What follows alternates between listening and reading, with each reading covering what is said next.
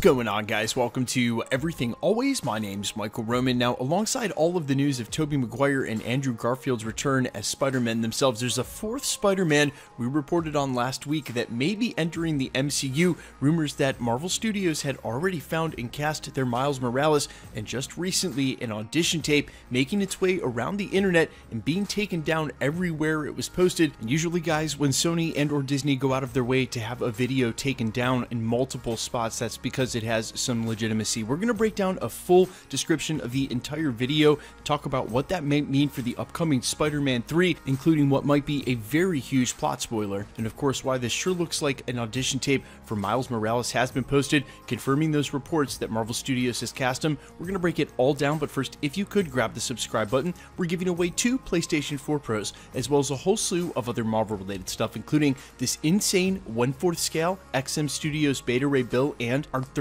and final Infinity Saga box set. If you want to be entered to win, all you have to do hit the subscribe button, then hit the notification bell, leave a like and a comment on this video, and if you want, stick around to the end of the video. We'll get into all the giveaway stuff again there. So to be clear, and as I said moments ago in the prologue, this has been posted in multiple spots and taken down in multiple spots, meaning wherever the NDA was broken, someone doesn't want this video posted. Either way, the normal spoiler warning, if you want to go into Spider-Man 3 completely fresh to the ideas that Marvel Studios and Sony have in store for you, you might want to back out now. We're not going to post any of the clips and or screenshots from the video. You can find them still on the internet. We don't want to risk them being taken down here, but we are going to go through a word-for-word description written by industry insider Charles Murphy. Quote, the 2-part video begins with a young African-American man out delivering food for what appears to be his parents' restaurant. The young man is stopped by the NYPD because he's wearing some sort of Spider-Man gear. When questioned by the police, he states he's a fan of Spidey, but it's clear that whatever universe they're in that is taking place,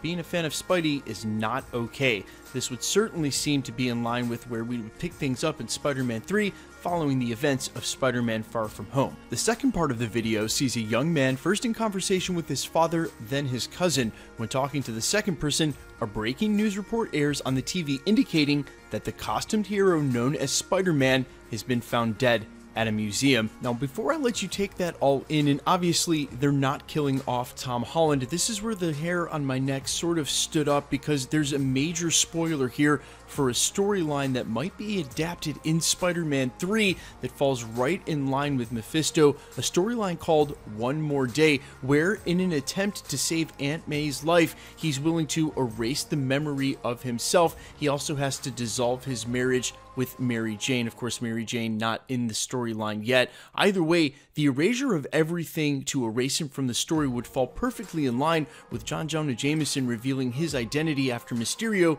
pinned the attacks on him, and then right in line with Mephisto leading into WandaVision and the Multiverse of Madness. Now, speaking of the Multiverse of Madness, Doctor Strange could be responsible for this as well, so the idea that Tom Holland's Spider-Man and or Peter Parker would be perishing in the MCU, of course, would just be a ruse. It would be something to push the narrative further, but there's a good chance that if there is any casting for Miles Morales, as we reported in the rumors earlier last week, that this audition tape has some validity, and I think there were more than a couple of us who were surprised to hear that Doctor Strange would be filling that contractual obligation by Marvel Studios to Sony to always include a major Avenger. Then you think about where everything's going with WandaVision and Loki into the Multiverse of Madness. It seems like the reshuffling of the Phase 4 slate really lined up in Marvel Studios' favor, because if you remember, Doctor Strange was slated to come out way before this, even set to send to production earlier this summer, and then the shuffling with the director and Sam Raimi signing on. Who knows what they were able to cook up in the meantime, and then maybe rework all of these movies to work together even better than they already had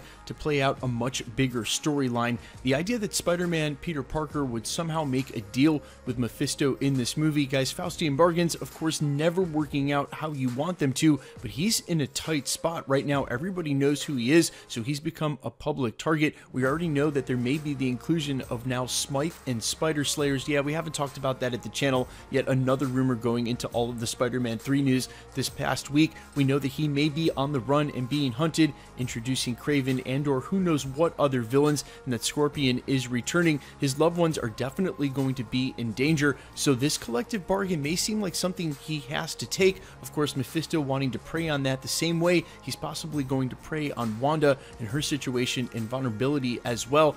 Again, this seems like a much bigger crossover working out for Doctor Strange in the Multiverse of Madness, and I love the idea if they are going to bring Spider-Man in, of the narrative being the reason for that. And certainly if you were going to have Miles Morales showing up in this film, killing off the original Tom Holland, or at least making it appear that he had, would work perfectly for that story. Remember guys, not a shocker that Miles Morales is already in the Marvel Cinematic Universe. In fact, they confirmed it in the original film when we met his uncle, the Prowler, who was played by Donald Glover. Now I know if I've said it here a lot recently at the channel that I sound like a broken record, but industry insider Mikey Sutton and friend of the channel has said since day one, right after the re-signing of the agreement between Sony and Marvel Studios, that Sony has always wanted to do a Spider-Verse. And whether you want to buy into any of the industry insider reports, the rumors, or the leaks, just think about it logically. Sony's most lucrative IP, especially for a comparatively small movie studio like Sony, is Spider-Man. They just released a PlayStation 5 game title centered around Miles Morales. Of course they want Miles Morales in the MCU, and given the opportunity to bring back Andrew Garfield or Tobey Maguire, or cast a brand new fresh face to play Miles Morales to match that video game release almost a year before on the launch of your brand new PlayStation, yeah, it's an absolute no-brainer. I'm not surprised at all that this is the most recent development in Spider-Man 3 news. Now guys, let me know all your thoughts and comments down below. I've heard a lot of great ones over the last couple of days. The most common sentiment amongst a lot of you is you don't want Sony to screw it up, and have a little faith in Kevin Feige being involved. And of course, remember that even though Marvel Studios is now working in titles like Moon Knight and She-Hulk, things we never thought we'd ever get in the live action or in the silver screen, Sony Studios gives us an opportunity to get other titles like Morbius the Living Vampire that I don't think Marvel would have ever had a chance to do. Either way, let me know all your thoughts down below, and quickly, let's get into the giveaway stuff before I let you go. We're still giving away 2 PlayStation 4 Pros, the next of which is at 700,000 subscribers, which we are about to ding today. Probably announce that winner tomorrow. If you want to be entered to win, all you have to do, hit the subscribe button, then hit the notification bell, leave a like and a comment below, and that'll automatically enter you to win all the rest of the prizes here at the channel, like this insane 1/4 scale Beta Ray Bill, or our third and final Infinity Saga box set. We already gave 2 away here at the channel earlier this year. This third one we'll give away during December in the holiday season, regardless of subscriber count. If you want to be entered to win any of the prizes we give away all the time here at the channel, of course, I look forward to the day we're getting back to ticket giveaways as well. All the same rules will always apply. Hit the subscribe button because you got to be a subscriber. Then make sure to hit the notification bell with notifications turned on so you can keep up with the videos. Leave a like and a comment down below, and because it's truly random, the more videos you comment on, the better chance you have of winning. If you've missed any of the previous winner announcements, no worries. All you have to do is go back to the channel, look for winner announcement and the sub count in the title, click on that video, and scroll to the end. If you want to follow me any further than already here on YouTube, you can find me on Instagram at IamFires, or follow me over on Twitch, twitch.tv/Novellan. My name is Michael Roman. This is Everything Always, guys. Thanks so much for checking out the channel, and stick around. We'll be posting again real soon.